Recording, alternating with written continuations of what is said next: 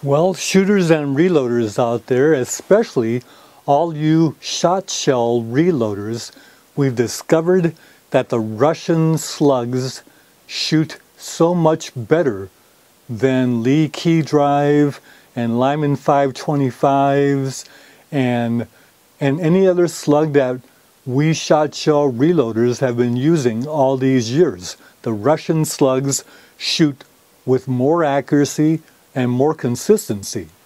So we like the Russian slugs, but there are some things that are required to really make those Russian slugs work well.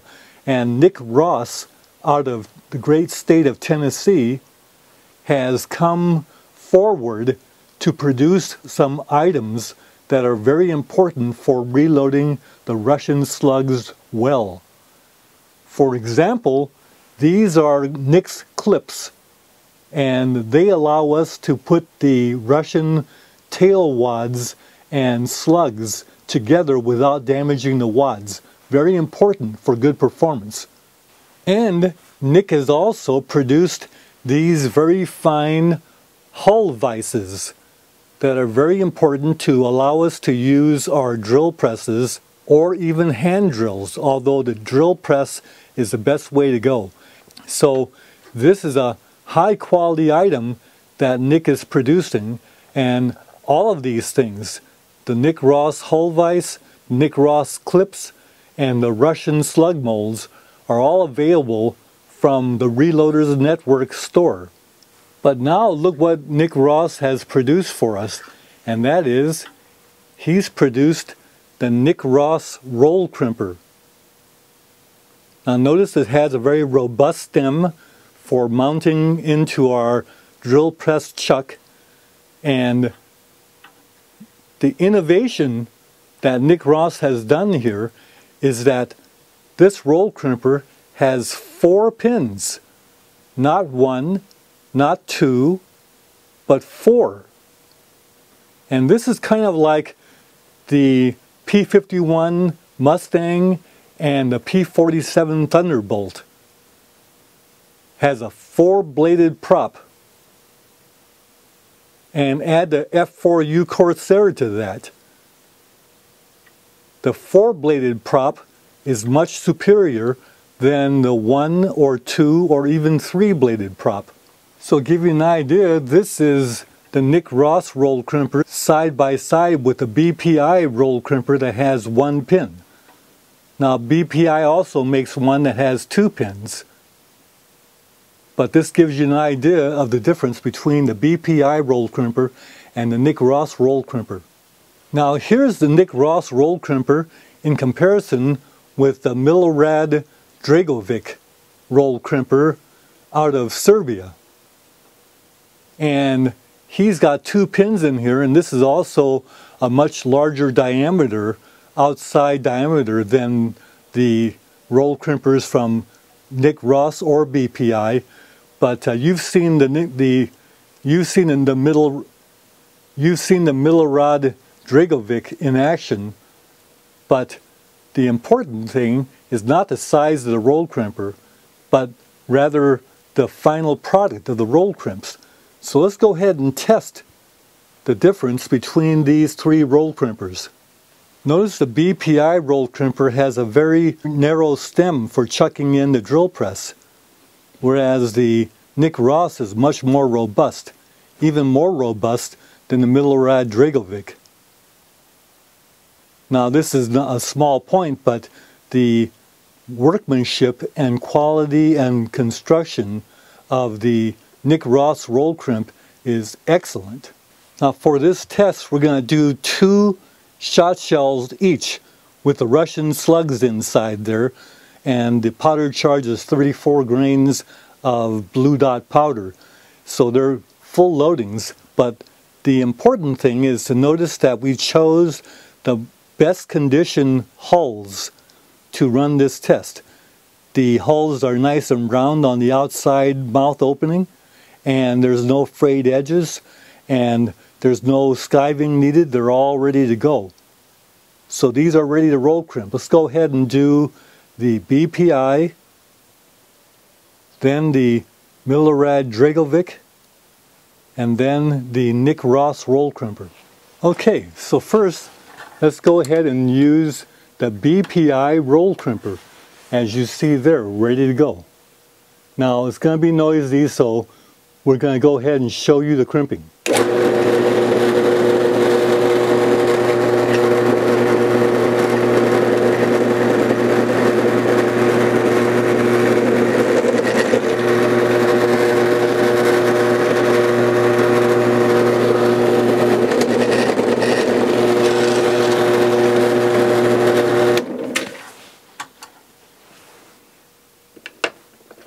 That's one. Now let's do the second one. By the way, we put Vaseline inside the roll crimper.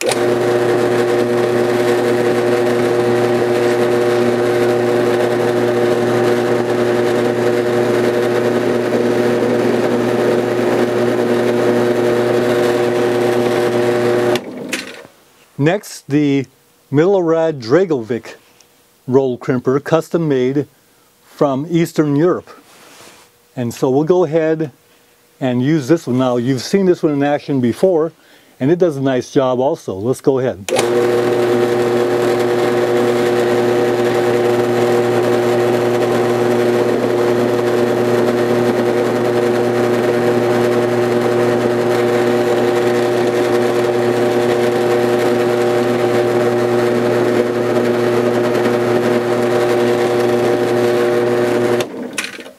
Now finally, the Nick Ross roll crimper. Now it's the first time I've used this roll crimper, so sometimes we have to use it for a while to really get the hang of it, but let's go ahead and see.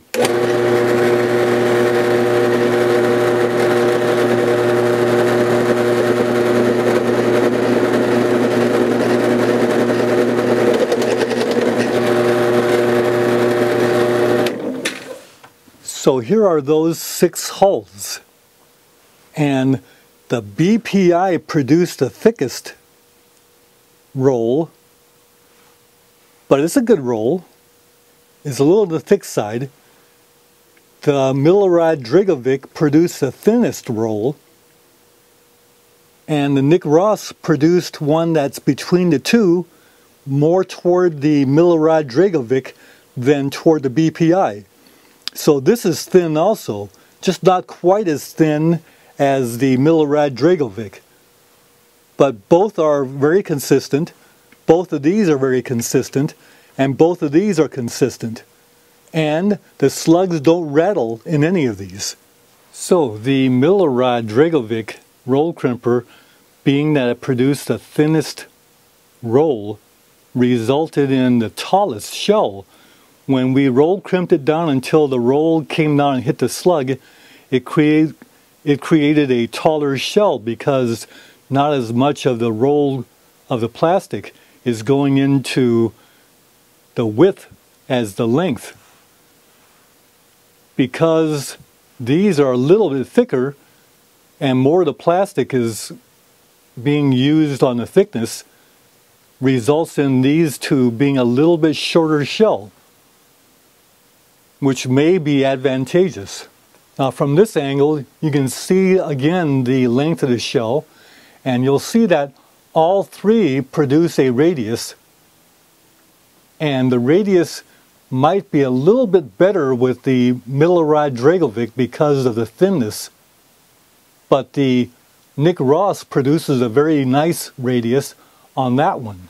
Okay, so I just got done functioning these rounds through a Mossberg 500 slide action shotgun, as well as the 590 semi-automatic shotgun, and they function just fine.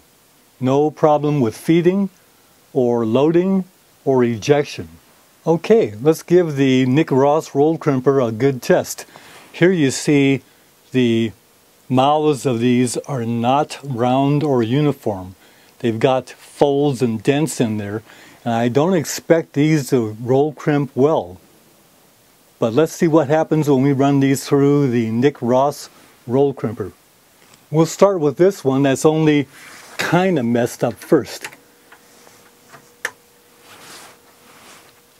Put a little more Vaseline in there because it's time to put it in. And here we go.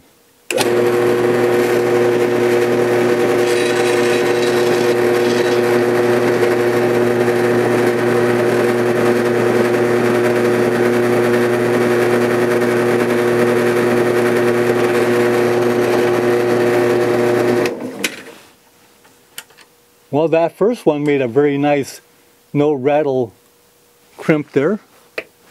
Let's take the second worst one. This one. That's pretty bad. Normally I wouldn't use that case.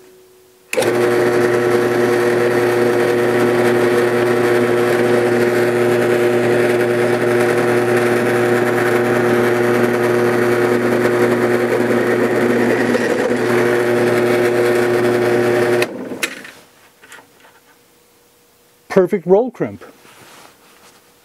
No rattle.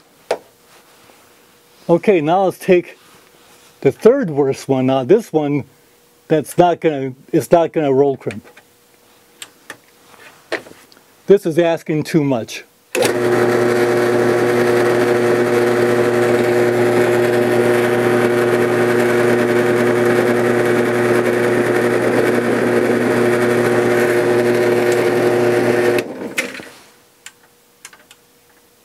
By golly, perfect roll crimp. No rattle.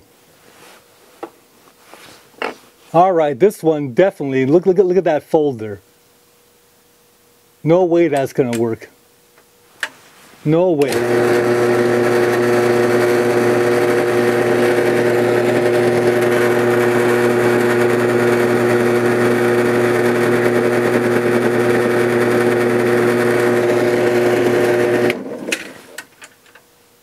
Wow.